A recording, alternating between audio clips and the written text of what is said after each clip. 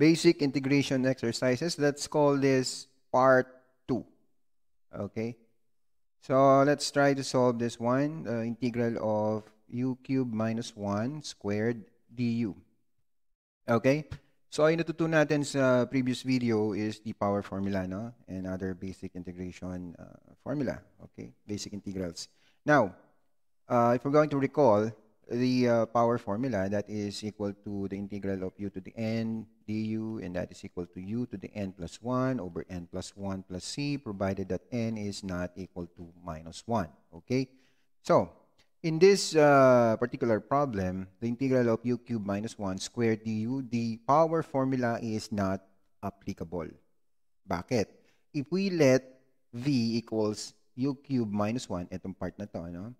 The derivative of b is equal to 3u squared du, and that is not equal to du. Hindi siya pwede. Hindi natin pwedeng gamitin. Because, lagay natin dito, no? Sa note. The power formula is applicable only, okay? The power formula is applicable only, okay, if the differential of the base of the power is exactly equal to the coefficient of the power. So, ayan yan. Yan ang ibig sabihin yan, ha? So, the power formula is applicable only if the differential of the base of the power is exactly equal to the coefficient of the power. So, in this particular problem or integral, the power formula is not applicable. Actually, not directly applicable. Hindi pa natin siya pwedeng gamitin directly, no? So, what we're going to do is to expand this integral, no? Expand natin siya. Paano? So, expand lang natin to. Square natin tong u cubed minus 1. So, that is u to the 6 minus 2 u cubed plus 1. Okay? du. Then, ito, parehas na ito yung mga ginawa natin sa previous video, no? So, we distribute the integral sign and the du, that is u to the 6 du, minus the integral of 2u cubed du, plus the integral of du. Ito, pwede mo lang gamitin yung power formula. So, u to the 7 over 7 minus 2u to the 4 over 4 plus u plus c. Okay? So, ito, simplify na lang. So, 1 over 7, u to the 7 minus 1 half u to the 4 plus u plus c. And this is your final answer. Okay? So, yan. Madali lang, no? Okay, next. Number 2.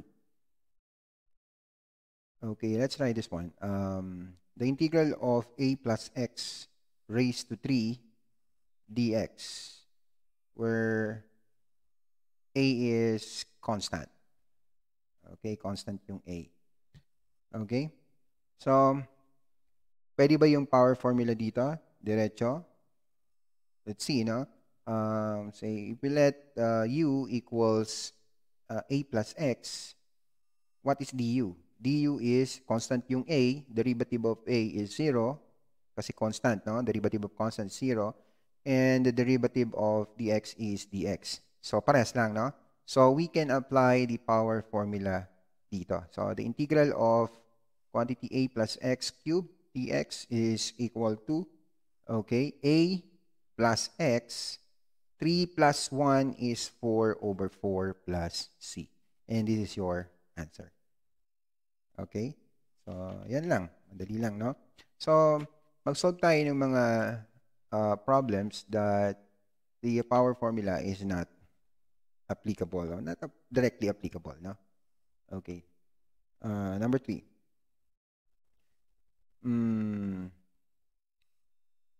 Let's try this one. Okay, the integral of quantity x squared plus 2x cubed dx. Okay? So, pwede bang gamitin ang power formula? Let's see, no? So, if we let u equals x squared plus 2x, du is equal to 2x dx plus 2 dx. Okay? So, hindi pwedeng gamitin, ano?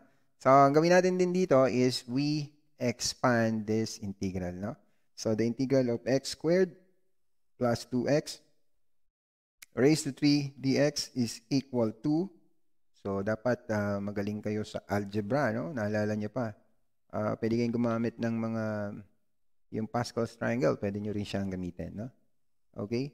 So, the integral of x to the 6 plus, okay, 6x raised to 5 plus 12x raised to 4 plus 8x cubed dx. Okay? Dx. Tama ba? So, x to the 6, 6x to the 5 plus 12x to the 4 plus 8x cubed dx. Okay. Now, pwede na natin itong isolve. Huwag na natin distribute. Kita naman. Solve na natin diretso, ano? So, x to the 6 dx is x to the 7 over 7 plus 6x raised to 6 over 6 plus 12x raised to 5 over 5 plus 8x raised to 4 over 4 plus c. So, this is equal to 1 over 7, x to the 7 plus x to the 6 plus 12 over 5, x to the 5 plus 2x raised to 4 plus c. And this is your final answer. Okay? Yes.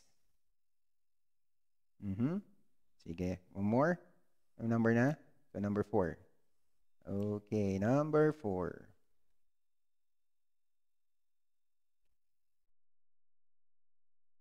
Okay, the integral of 1 minus y cubed y dy.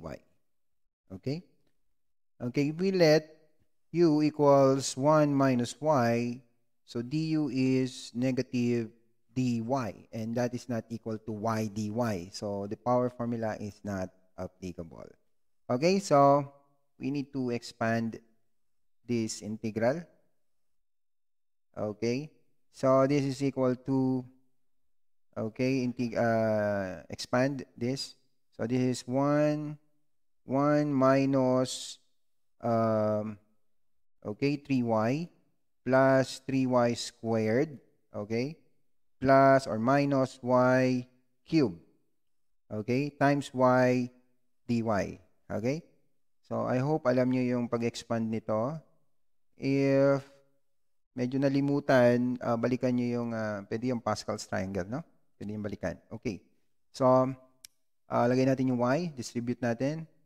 Oh, okay, so y, so lagay natin is y dy minus the integral of 3y squared dy, okay, plus 3, the integral of 3y cubed dy minus the integral of y to the 4th dy.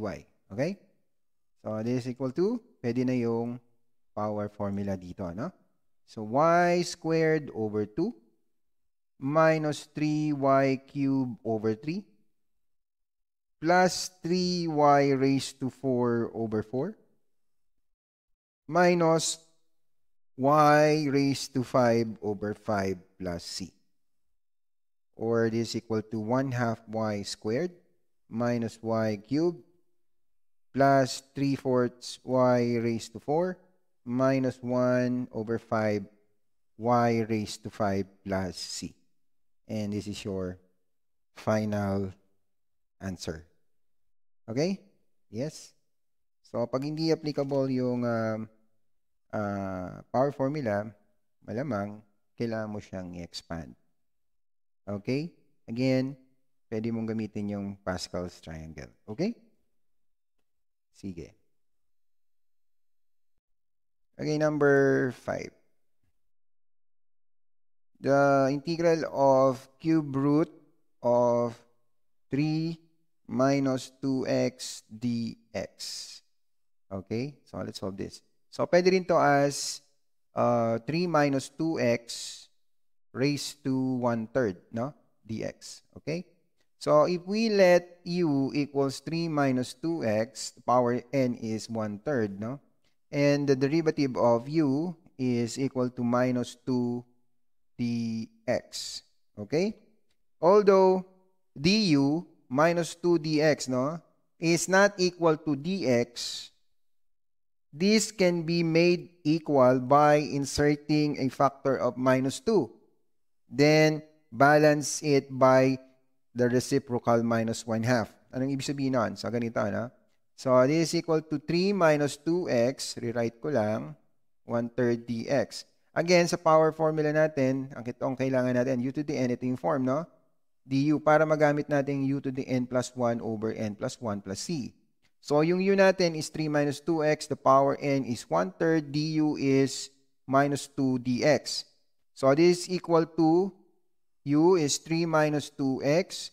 Power n is 1/3. Okay? Then du is minus 2 dx. Again, sabi natin, no? Negative 2 dx is not equal to dx. Kulang tayo ng minus 2. Okay? This can be made equal by inserting the minus 2. Then, balance it by the reciprocal negative 1/2 dun sa labas. Okay? That is to maintain the value of the integral. Then, pwede natin gamitin ngayon yung power formula. So, this is equal to minus 1/2. Okay? U is 3 minus 2x raised to power 1/3 plus 1 over, may over pa, no? Over n plus 1, 1/3 plus 1. And don't forget to write the c. 1/3 plus 1, 1 and 1/3, that's 4 over 3, no? 4 over 3. Okay, so this is equal to minus 1/2, okay? Then, 3 minus 2x raised to 4 over 3. So, ito 4 over 3 din, plus c. Okay? Pwede pa? Equals. So, 3. So, minus 3 over 8. Okay? Times 3 minus 2x raised to 4 over 3 plus c. And this is the final answer. Okay? Yes.